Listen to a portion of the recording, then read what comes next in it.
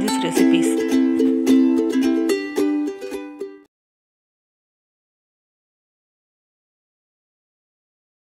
Hello friends, இன்னைக்கு lunch menu வந்து தேங்காய் பால் சாதம், வாழைக்காய் வறுவல்.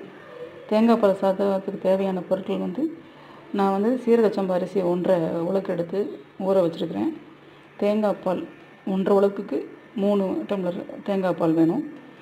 இஞ்சி பூண்டு விழுது, ஒரு வெங்காயத்தை கட் பண்ணி வச்சுருக்கேன், 2 பச்சை மிளகாய், தாளிக்கிறதுக்கு பட்டை கிராம்பு அந்த பிரியாணி பொருட்கள் எல்லாமே, அன்னாசி மொக்கு இது மாதிரியெல்லாம், சோம்பு, இலை, பிரிஞ்சி இலை எல்லாம் எடுத்து வச்சுருக்கேன். இனி தேவையான உப்பு சேர்த்துக்கணும். இனி வாங்க எப்படி செய்யறதுன்னு பார்ப்போம். அடுப்பு பற்ற வச்சாச்சு. தேங்காய் எண்ணெய் கொஞ்சம் அதிகமாகவே ஊற்றிக்கணும். வெங்காயம் வதங்குறதுக்கு கொஞ்சம் நிறைய விட்டால் கொஞ்சம் நல்லாயிருக்கும். எண்ணெய் காஞ்சதையும் இந்த எடுத்து வச்சுருக்கிறேன், தொலைக்கிறதுக்கு எடுத்து வச்சுருக்கிறது எல்லாத்தையும் போட்டு வறுத்துருவோம்.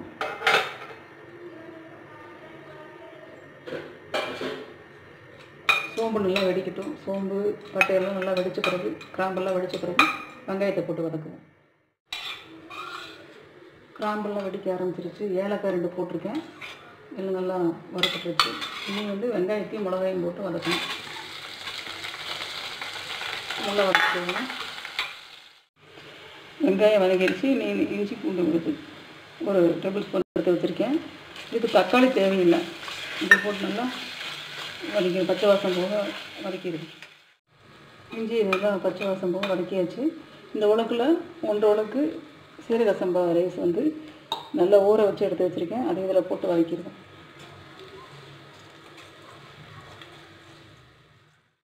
அரிசி நல்லா வந்து புரட்டி விட்டுடலாம். ஒரு 2 நிமிஷம் அப்படியே போட்டு கிளறி விட்டுடலாம். கிளறி விட்டுட்டு இப்போ அதில் வந்து இந்த தேங்காய் பால் விடுவேன். இந்த தேங்காய் பால் வந்து ஒரு மூடி தேங்காய் எடுத்து முதல்ல ஃபஸ்ட்டு பாலுக்கு 1.5 டம்ளர் தண்ணி ஊற்றி அரைச்சி வடிகட்டி எடுத்து வச்சுட்டேன். அப்புறம் மறுபடியும் அதையே போட்டு மறுபடியும் 1.5 டம்ளர் தண்ணி ஊற்றி அரைச்சி எடுத்து வச்சுருக்கேன். ஃபஸ்ட்டு பால் செகண்ட் பால் 2 சேர்த்து ஒன்றா கலந்து வச்சுருக்கேன். இது வந்து 3 டம்ளர் ஊற்றுறேன். 1.5 டம்ளர் அரிசிக்கு 3 டம்ளர்.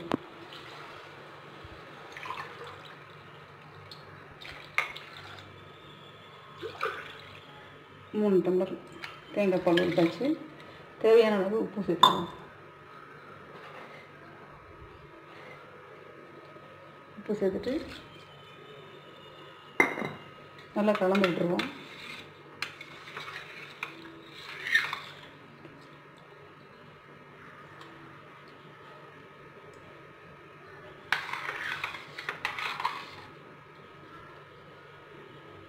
கலந்து மூடி வச்சுருக்கோம்.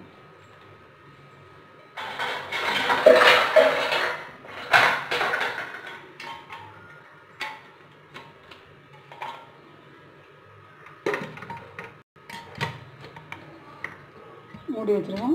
கொஞ்சம் மீடியம் ஃப்ளேமில் வச்சுருவோம். ஒரு விசில் வந்ததையும் ஆஃப் பண்ணால் ரெடி ஆகிடும். ஒரு விசில் வந்து ஆறியாச்சு. எப்படி இருக்குன்னு பார்ப்போம்.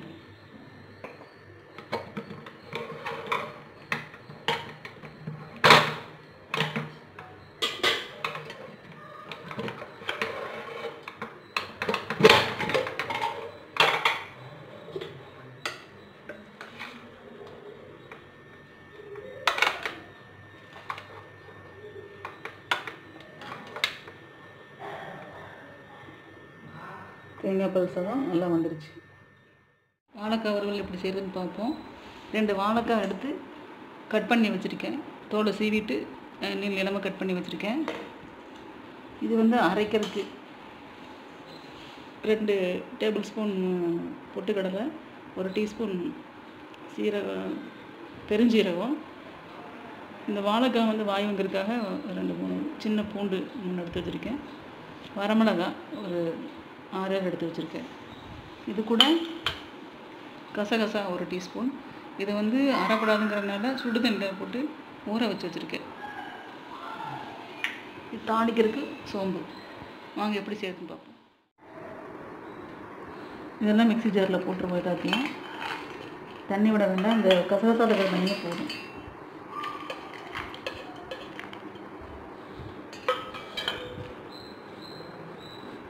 குறைன்னு அரைச்சிருவோம். குறைன்னு அரைச்சிட்டு இது வந்து வாழைக்காயில் போட்டுட்டு பெசரி விட்டுருவோம். உப்பு தேவையான உப்பு போட்டேன்.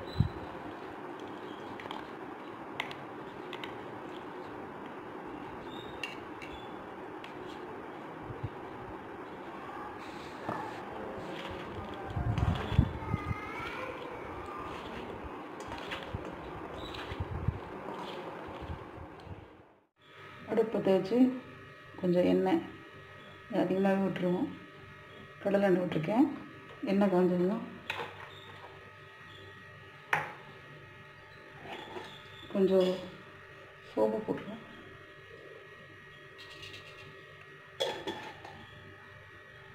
சோம்பு பொரியட்டும். சோம்பு பொரிஞ்சதையும் இந்த பெசரி வச்சுருக்கேன் வாழைக்காய் போட்டு வறுத்து எடுத்துருவோம். அப்படியே கொஞ்சம் மூடி போட்டு வேக விட்டுருவோம். சோம்பு பொரிஞ்சிருச்சு. இந்த வாழைக்காயெல்லாம் இதில் கொட்டிடுவோம். சிம்மில் வச்சு அப்பப்போ பரட்டி விட்டுருணும்.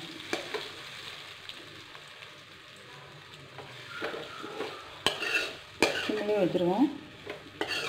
பரட்டி விட்டுட்டு ஒரு மூடி போட்டு மூடி வச்சுருவோம். அப்பப்போ பரட்டி விட்டு திறந்து பார்த்துட்டு பரட்டி விடுவோம். அப்படியே கொஞ்சம் நேரம் ஒரு 10லேருந்து 15 நிமிஷம் அப்படியே ஃப்ரை ஆகட்டும்.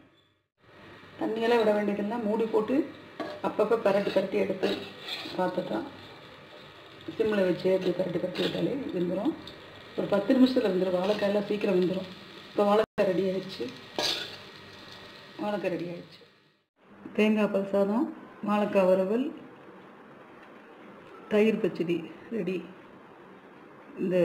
இது செஞ்சு பாருங்கள். பிடிச்சிருந்தா லைக் பண்ணுங்கள், கமெண்ட் பண்ணுங்கள், ஷேர் பண்ணுங்கள். என்னோடய சேனல் சப்ஸ்கிரைப் பண்ணுங்கள். தேங்க்யூ.